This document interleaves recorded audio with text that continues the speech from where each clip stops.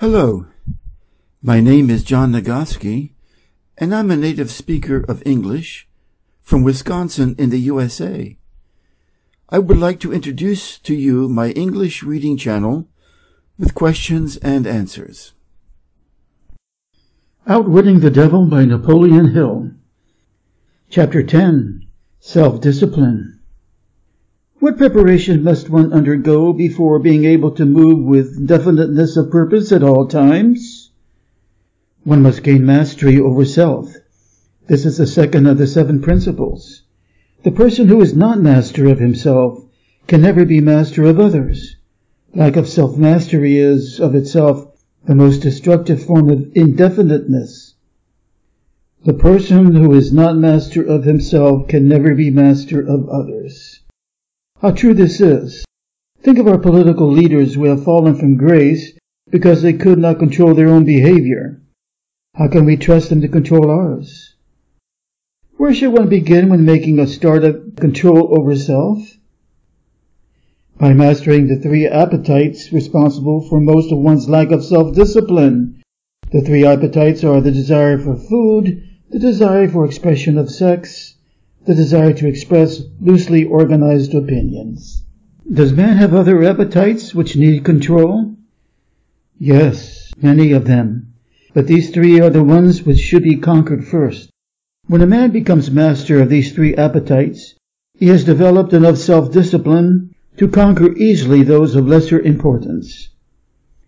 But these are natural appetites. They must be indulged if one is to be healthy and happy.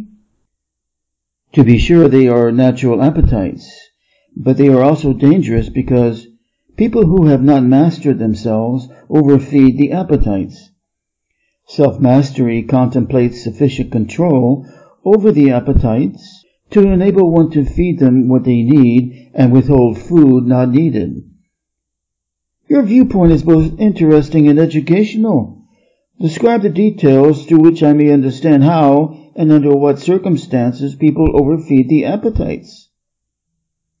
Take the desire for physical food, for example. The majority of people are so weak in self-discipline, they fill their stomachs with combinations of rich food which please the taste, but overwork the organs of digestion and elimination. They pour into their stomachs both quantity and combinations of food which the body chemists can dispose of only by converting the food into deadly toxic poisons. These poisons clog and stagnate the body's sewer system until it slows down in its work of elimination of waste matter. After a while, the sewer system stops working altogether, and the victim has what he calls constipation. By that time, he is ready for the hospital. Auto-intoxication, or body sewer poisoning, takes the machinery of the brain and rolls it into something resembling a wad of putty. The victim then becomes sluggish in his physical movements and mentally irritable and fussy. If he could only take one good look at and one bad smell of his sewer system, he would be ashamed to look himself in the face. People who eat wisely and keep their body sewers clean handicap me, because a clean body sewer generally means a sound body and a brain that functions properly. Imagine if your imagination can be stretched that far, how any human being can move with definiteness of purpose with his body sewer filled with enough poison to kill 100 people if it were injected into their bloodstream directly. Here again, Napoleon Hill is far ahead of his time. Science eventually caught up with Hill and even surpassed his intuition about physical processes and how they link to mental and emotional health. I never thought of auto-intoxication as being one of your devices of control over people, and I am utterly shocked to know how many people are victims of this subtle enemy. Let's hear what you have to say of the other 2 appetites. Well, take the desire for sex expression. Now there is a force with which I master the weak and the strong, the old and the young, the ignorant and the wise. In fact, I master all who neglect to master sex. How can one master the emotion of sex? By the simple process of transmuting that emotion into some form of activity other than copulation. Sex is one of the greatest of all forces which motivate human beings. Because of this fact, it is also one of the most dangerous forces. If humans would control their sex desires and transmute them into a driving force with which to carry on their occupation, that is, if they spend on their work one half the time they dissipate in pursuit of sex, they would never know poverty. Do I understand you to imply there is a relationship between sex and poverty? Yes, where sex is not under definite control. If allowed to run its natural course, sex will quickly lead one into the habit of drifting. Is the habit of overindulgence in sex as dangerous as the habit of taking narcotics or liquor? There is no difference between these habits. Both lead to hypnotic control through the habit of drifting. Just what damage is there in overindulgence of sex? The greatest damage is that it depletes the source of man's greatest driving force and wastes, without adequate compensation, man's creative energy. What relative position of importance would you give to the need for accurate knowledge on the subject of sex? It is next to the top of the list. There has been one thing of greater importance to human beings, that is accurate thought. There has been one thing of greater importance to human beings, that is accurate thought. Tell us now about the third appetite, and let's see what it has to do with self-discipline. The habit of expressly, loosely organized opinions is one of the most destructive of habits. Its destructiveness consists in its tendency to influence people to guess instead of searching for the facts when they form opinions, create ideas, or organize plans. The habit develops a grasshopper mind, one that jumps from one thing to another but never completes anything. And of course, carelessness in the expression of opinions leads to the habit of drifting. From there, it is only a step or two until one is bound by the law of hypnotic rhythm, which automatically prohibits accurate thinking. The habit of expressing loosely organized opinions is one of the most destructive of habits. What other disadvantages are there in free expression of opinions? The person who talks too much informs the world of his aims and plans and gives to others the opportunity to profit by his ideas. Wise men keep their plans to themselves and refrain from expressing uninvited opinions. This prevents others from appropriating their ideas and makes it difficult for others to interfere with their plans. Why do so many people indulge in the habit of expressing uninvited opinions? The habit is one way of expressing egotism and vanity. The desire for self-expression is inborn in people. The motive behind the habit is to attract the attention of others and to impress them favorably. Yes, what other disadvantages has the habit? The person who insists on talking seldom has an opportunity to learn by listening to others. The only dependable power available to any human being, the power of their own thoughts, the only power they can control and may rely upon. This is the end of Chapter 10. Chapter 11. Learning from Adversity. Is failure ever a benefit to man? Yes, indeed. Learning from adversity is the third of the 7 principles. But few people know that every adversity brings with it the seed of an equivalent advantage. Still fewer people know the difference between temporary defeat and failure. If this knowledge were generally known, I would be deprived of one of my strongest weapons of control over human beings. But I understood you to say that failure is one of your greatest allies.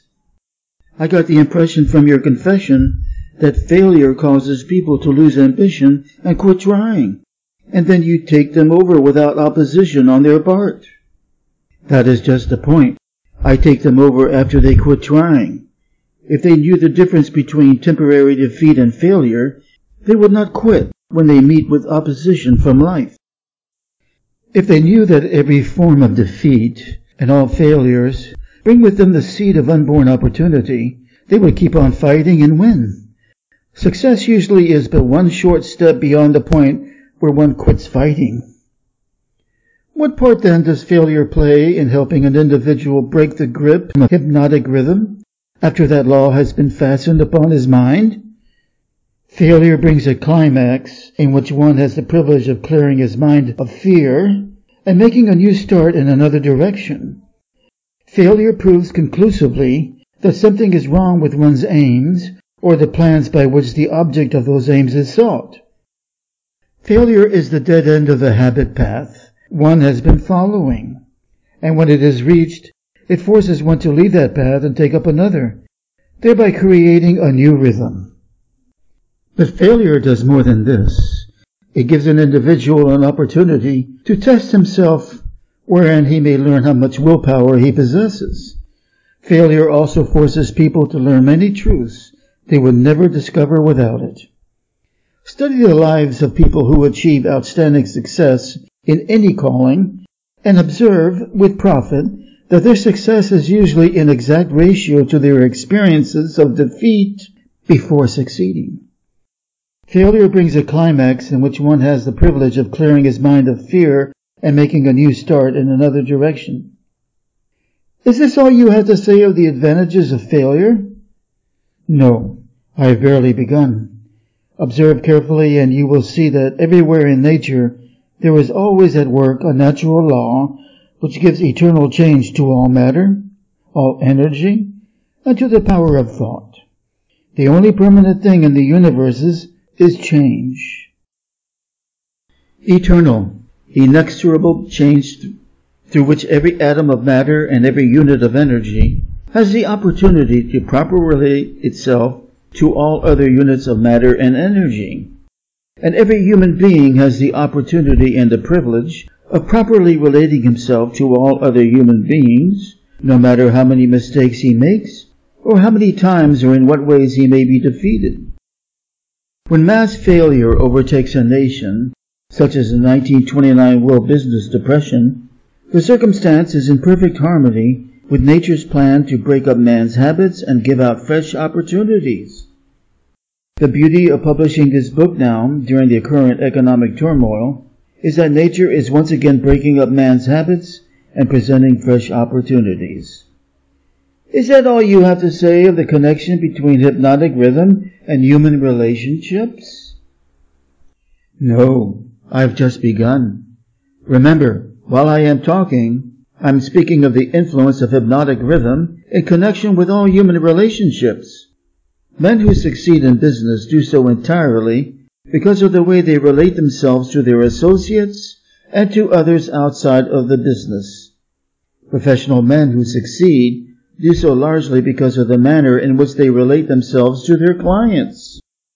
It is much more important for the lawyer to know people and to know the laws of nature than it is to know the law. And the doctor is a failure before he starts unless he knows how to relate himself to his patients so as to establish their faith in him. Marriage succeeds or fails entirely because of the manner in which the participants relate themselves to one another. Proper relationships in marriage begins with a proper motive for the marriage. Most marriages do not bring happiness because the contracting parties neither understand nor attempt to understand the law of hypnotic rhythm, through the operation of which every word they speak, every act in which they engage, and every motive by which they are inspired to deal with each other is picked up and woven into a web that entangles them in controversial misery or gives them the wings of freedom through which they soar above all forms of unhappiness. Every newly made acquaintanceship between people ripens into friendship and then into spiritual harmony, sometimes called love, or plants a germ of suspicion and doubt which evolves and grows into open rebellion, according to the way in which the participants in the acquaintanceship relate themselves to one another. The proper relationship is one that brings to all connected with it, or affected by it, some form of benefit. Take a moment to inventory your relationships, at home, at work, and at play. List the relationships that seem in need of improvement, and keep them in your mind as you continue reading. What then is an improper relationship? Any relationship between people which damages anyone or brings any form of misery or unhappiness to any of the individuals. How can improper relationships be corrected? By change of mind of the person causing the improper relationship, or by changing the persons to the relationship. When you speak of business leaders who succeed because they know how to pick men, you might more correctly say they succeed because they know how to associate minds which harmonize naturally. Knowing how to pick people successfully for any definite purpose in life is based upon ability to recognize the types of people whose minds naturally harmonize. Stay focused on adversity, if you will. If there are possible benefits to be found through adversity, name some of them. Adversity relieves people of vanity and egotism. It discourages selfishness by proving that no one can succeed without the cooperation of others. Adversity forces an individual to test his mental, physical, and spiritual strength. It thus brings him face to face with his weaknesses and gives him the opportunity to bridge them. Adversity forces one to seek ways and means to definite ends by meditation and introspective thought. This often leads to the discovery and use of the sixth sense, through which one may communicate with infinite intelligence. Adversity breaks old habits of thought and gives one an opportunity to form new habits. Therefore, it may serve to break the hold of hypnotic rhythm and change its operation from negative to positive ends. What is the greatest benefit one may receive through adversity? The greatest benefit of adversity is that it may, and generally does, force one to change one's thought habits, thus breaking and redirecting the force of hypnotic rhythm. In other words, failure always is a blessing when it forces one to acquire knowledge or to build habits that lead to the achievement of one's major purpose in life. Is that correct? Yes, and something more. Failure is a blessing when it forces one to depend less upon material forces and more upon spiritual forces. Many human beings discover their other selves, the forces which operate through the power of thought, only after some catastrophe deprives them of the full and free use of their physical bodies. When a man can no longer use his hands and his feet, he usually begins to use his brain. Thus he puts himself in the way of discovering the power of his own mind. The devil brings in the other self here, revealing how we can use our power of thought and our other selves to discover our true power and major purpose. What benefits may be derived from the loss of material things? Money, for example? The loss of material things may teach many needed lessons, none greater, however, than the truth that man has control over nothing and has no assurance of the permanent use of anything except his own power of thought. I wonder if this is not the greatest benefit available through adversity. No, the greatest potential benefit of any circumstance which causes one to make a fresh start is that it provides an opportunity to break the grip of hypnotic rhythm and set up a new set of thought habits. New habits offer the only way out for people who fail. Most people who escape from the negative to the positive operation of the law of hypnotic rhythm do so only because of some form of adversity which forces them to change their thought habits. Isn't adversity apt to break one's self-reliance and cause one to give up hope? It has that effect on those whose willpower is weak through long-established habits of drifting. It has the opposite effect on those who have not been weakened through drifting. The non-drifter meets with temporary defeat and failure, but his reaction to all forms of adversity is positive. He fights instead of giving up and usually wins. Life gives no one immunity against adversity, but life gives to everyone the power of positive thought, which is sufficient to master all circumstances of adversity and convert them into benefits. The individual is left with the privilege of using or neglecting to use his prerogative right to think his way through all adversities. Every individual is forced either to use his thought power for the attainment of definite positive ends, or by neglect or design uses power for the attainment of negative ends. There can be no compromise, no refusal to use the mind. The law of hypnotic rhythm forces every individual to give some degree of use, either negative or positive, to his mind, but it does not influence the individual as to which use he will make of his mind. The non-drifter meets with temporary defeat and failure, but his reaction to all forms of adversity is positive. He fights instead of giving up, and usually wins. Am I to understand from what you say that every adversity is a blessing? No, I did not say that. I said there is the seed of an equivalent advantage in every adversity. I did not say there was the full-blown flower of advantage, just the seed. Usually the seed consists of some form of knowledge, some idea or plan, or some opportunity, which would not have been available except through the change of thought habits forced by the adversity. Life gives no one immunity against adversity, but life gives to everyone the power of positive thought, which is sufficient to master all circumstances of adversity and convert them into benefits. This is the end of chapter 11.